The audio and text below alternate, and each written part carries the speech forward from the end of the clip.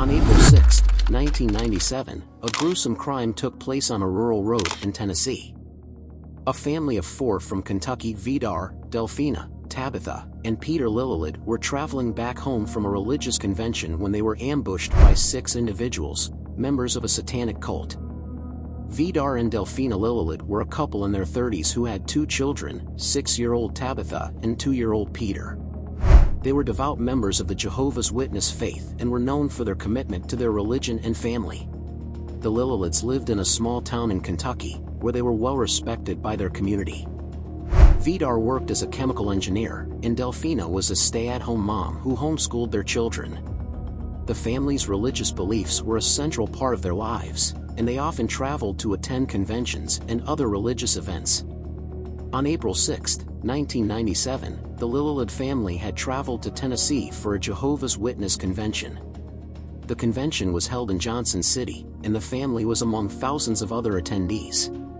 During their stay, they met with other members of their faith, attended lectures, and participated in prayer and worship sessions. After the convention ended, the Lillelid family prepared to return home to Kentucky. They packed their bags, said their goodbyes, and got into their minivan to begin the long drive back. However, they never made it home. The family's journey home ended in a tragic and senseless act of violence. The Lillelid family was ambushed and murdered on a rural road in Tennessee by members of a satanic cult. The attack shocked the nation and remains one of the most horrific crimes in modern American history. As they drove back home, they noticed a vehicle behind them, which appeared to be following them. The family grew uneasy and decided to pull over at a rest area to take a break. At the rest area, they encountered 6 individuals who were members of a satanic cult. Natasha Cornett, Karen Howell, Joseph Reisner, Crystal Sturgill, Jason Bryant, and Dean Mullins were all between the ages of 14 and 20. They had been on a road trip, committing various crimes along the way, and had stopped at the rest area for a break. What started as a casual conversation about music and religion turned into a heated argument. The Lillelid family's religious beliefs clashed with the cult members' views, and tensions quickly escalated. The cult members became increasingly aggressive and demanded that the Lillelid family hand over their minivan. When the family refused, the cult members forced them at gunpoint to drive to a nearby isolated road. Once they arrived at the isolated road, the cult members forced the family to kneel on the side of the road.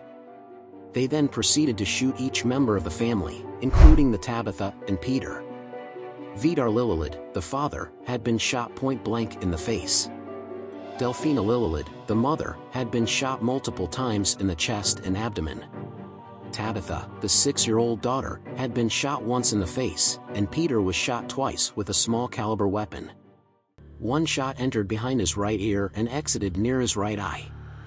A second gunshot penetrated his back and exited through his chest. He was transported by a Lifestar helicopter to the Pediatric Intensive Care Unit at the University of Tennessee Memorial Hospital in Knoxville, where he was listed in critical condition. Peter required vigorous resuscitation, having sustained a contusion to his right lung with some residual bleeding in his right chest cavity. Doctors removed his damaged eye 11 days after the shootings. He remained in the hospital for 17 days before being transferred to a Knoxville rehabilitation center. When authorities arrived on the scene, they were met with a gruesome and shocking sight. The bodies of Vidar, Delphina, Peter and Tabitha Lillelid lay on the side of the road, their blood staining the pavement around them.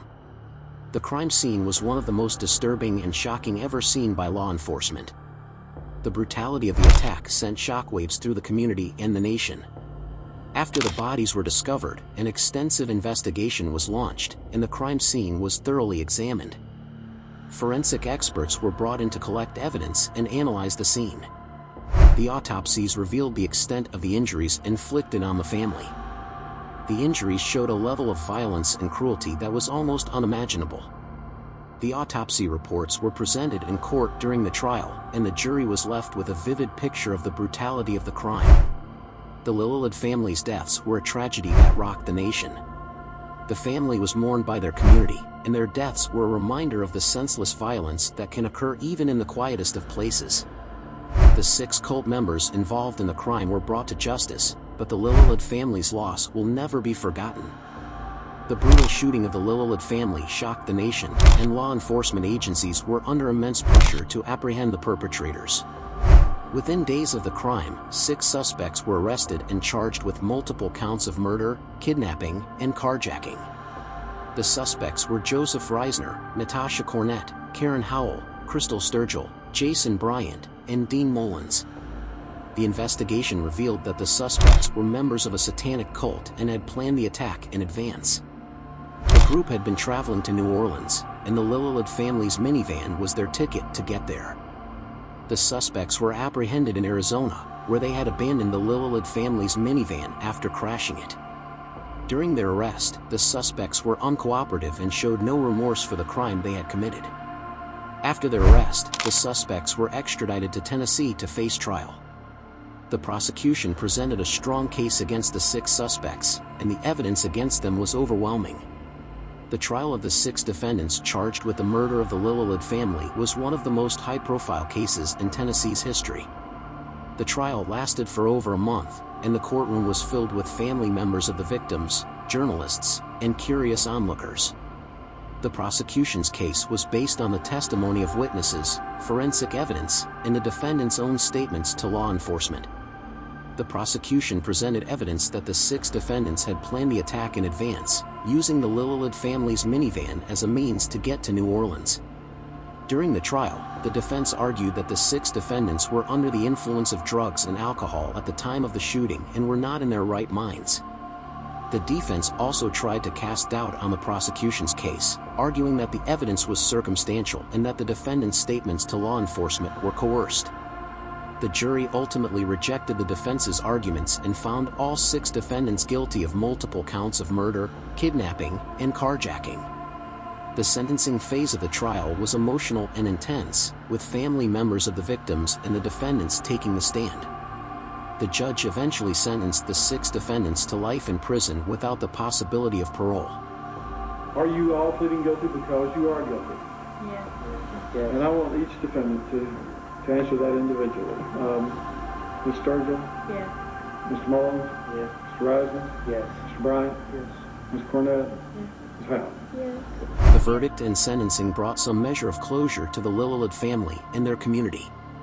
The trial also raised important questions about the influence of satanic cults on vulnerable individuals and the impact of drug and alcohol abuse on violent behavior. The tragedy of the Lillelid family serves as a reminder of the need to address these issues and prevent similar acts of violence from occurring in the future.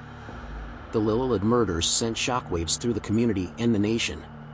The tragedy touched the hearts of people across the country, and the story was covered extensively in the media. In the aftermath of the crime, many people were left wondering how such a senseless act of violence could occur. For the surviving members of the Lillelid family, life would never be the same. The family was shattered, and the surviving members were left to cope with the loss of their loved ones. The community rallied around the family, offering support and comfort during their time of grief. The case also had a lasting impact on the criminal justice system. The trial raised important questions about the use of the death penalty in cases of murder and the role of mental illness in violent crimes. It also highlighted the need for better mental health services for those who struggle with drug and alcohol abuse and the impact of satanic cults on vulnerable individuals.